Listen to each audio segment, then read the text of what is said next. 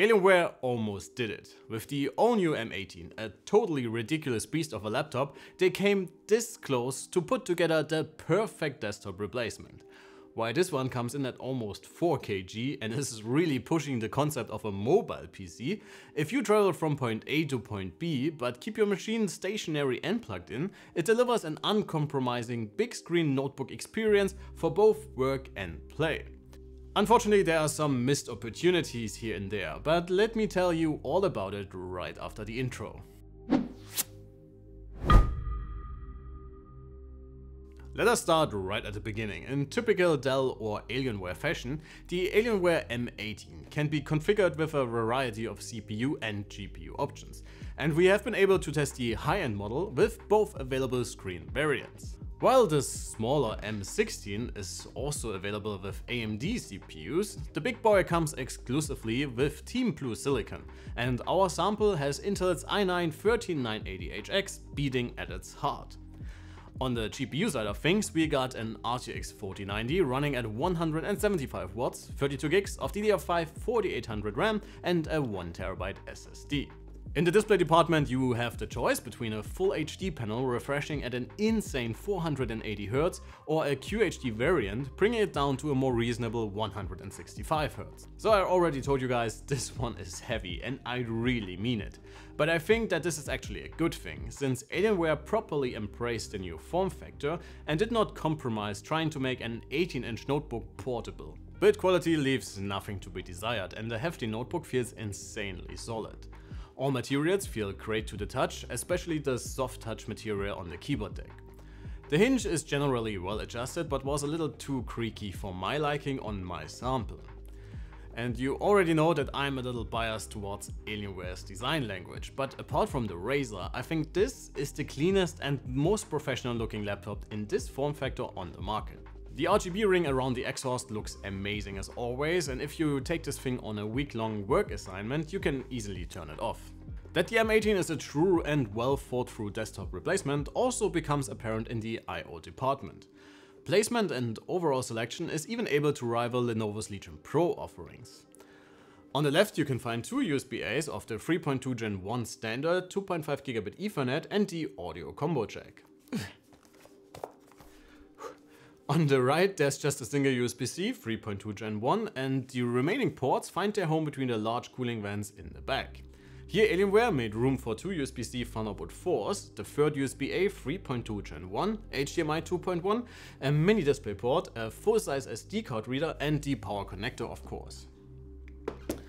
While it would have been nice to have the faster 3.2 Gen 2 standard for all USB ports, the sheer amount of connectivity with this one should not leave you wanting for a whole lot more. The SD card reader also offers very fast transfer rates, which will be a godsend if you have to offload footage from a camera a lot. Wireless transfers on the other hand reveal only average numbers compared to the competition, but at least we have been able to observe stable speeds throughout our testing. The M18's webcam is sporting a 2 megapixel resolution and offers a usable image with very natural colors. In the maintenance department, the chunky gamer is doing the whole desktop replacement idea justice once more and comes with a total of 4 NVMe slots. While only 2 are of the standard 20-80 variant, the remaining 2 slots only support shorter 20-30 NVMe SSDs. While those are a bit more expensive than their bigger counterparts, it is still great to have the option to add a scratch drive or a separate SSD just for games or whatever else you can come up with. As someone who has to rely on external hard drives a lot, it would be a godsend to be able to have that much room to expand storage easily on a laptop. In addition to the generous SSD situation, you have access to a pair of SODIMM slots and the Wi-Fi card. Alright, what's next? Right, the keyboard and touchpad. Starting with the former, this might be one of the best membrane switches I've used to date. They almost feel like a proper mechanical keyboard with a very generous amount of travel and a very clear and pronounced pressure point. The layout is also taking advantage of the bigger chassis with a full-size numpad and arrow keys. So this one is easily suited for all kinds of typing shenanigans. The touchpad cannot quite deliver the same quality feel. While it works well, the clicks feel a bit spongy to be quite honest. The unit I have right here is equipped with the slower but higher res QHD panel, but my colleague Alan tested the 480Hz variant as well. Specs wise, both panels are pretty much on par, apart from their respective resolution and refresh rate of course.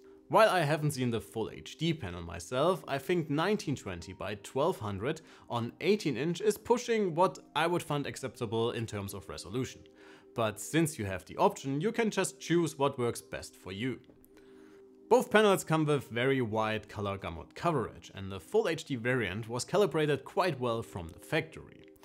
The QHD display, however, came with a very distinct color cast that was way too warm in general.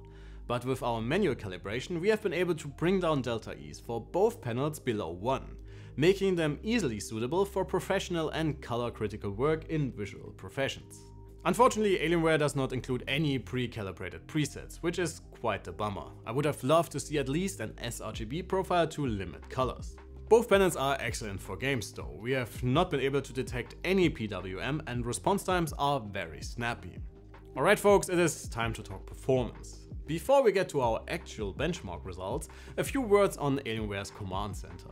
They have completely refreshed the control software for their new 2023 gaming notebooks, and while it does look a lot cleaner, it is still not amongst the fastest pieces of software to control your power levels and fan speeds. My colleague Alan, who tested his SKU a few weeks ago, also reported some bugs in general, which seem to have been patched since I did not really run into any major problems. It's just that you have to wait quite some time before you can do anything. We did our CPU testing in the fastest available performance mode, and the i9-13980HX shows what it is capable of in the large 18-inch chassis, and can even edge out other high-end gaming notebooks we have tested so far. We will show you temperatures and power levels within our noise samples later in the video. System performance as well as drive performance offers nothing to complain about as well, and the M18 is well suited for all kinds of use cases.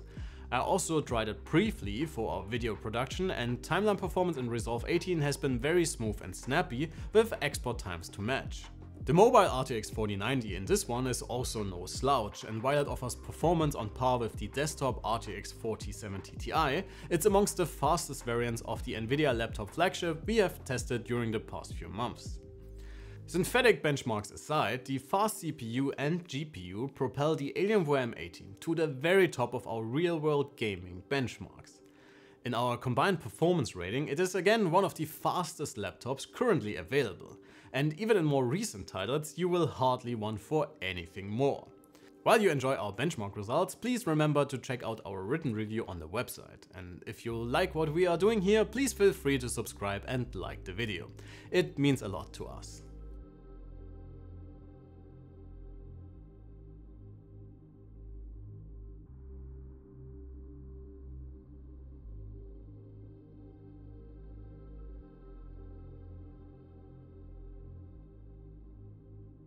So how does that much performance translate to fan noise? Well, as you might have guessed, if you really push the large gamer in the high performance modes, it will get very audible. Yes, we might have all wished for quieter fans given the large chassis, but given that the RTX 4090 can just chuck back up to 135 watts even in quiet mode, you can get this one to behave quite well. I would have wished for Alienware to limit power levels even more, because then I am sure that would have enabled an even quieter experience for when you do not need all the performance the powerful components are capable of. We took some noise samples for you in various loads and across different power levels, and for our measured dB values, please head over to our written review. I also added a sample for the very decent speakers, so you can get an idea what to expect from those as well.